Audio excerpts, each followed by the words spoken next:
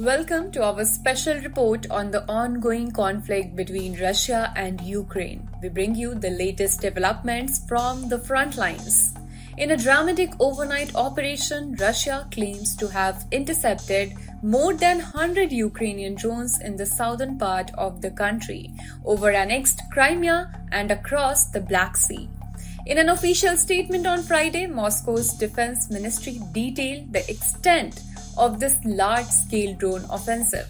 According to the ministry, 51 drones were destroyed over Crimea, 44 over the Krasnodar region, 6 over the Belgorod region, 6 over the Black Sea, and 1 over the Kursk region. This offensive marks one of the largest overnight drone attacks by Ukraine till date. The significance of this attack lies not only in its scale but also in its timing. As Russian forces push forward along the front lines, they have achieved their most substantial territorial gains in 18 months. Between May 9th and 15th, Moscow seized 278 square kilometers or 107 square miles of Ukrainian territory.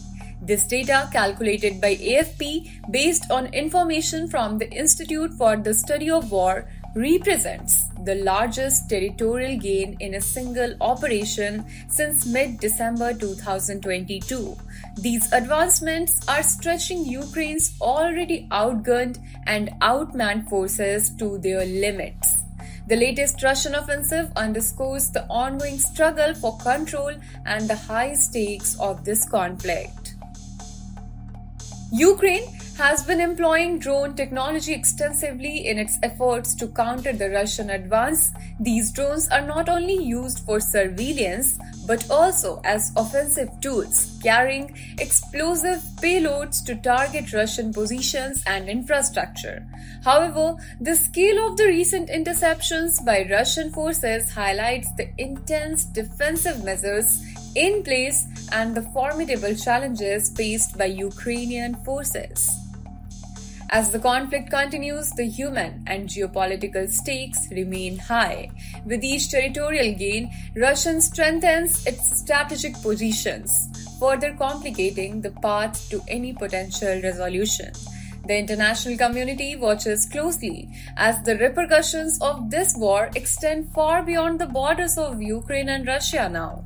The war has already led to a humanitarian crisis with millions displaced and thousands of lives lost.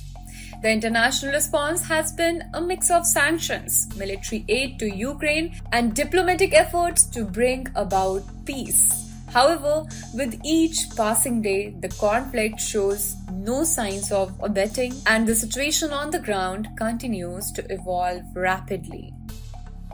Subscribe to Oneindia channel and never miss an update.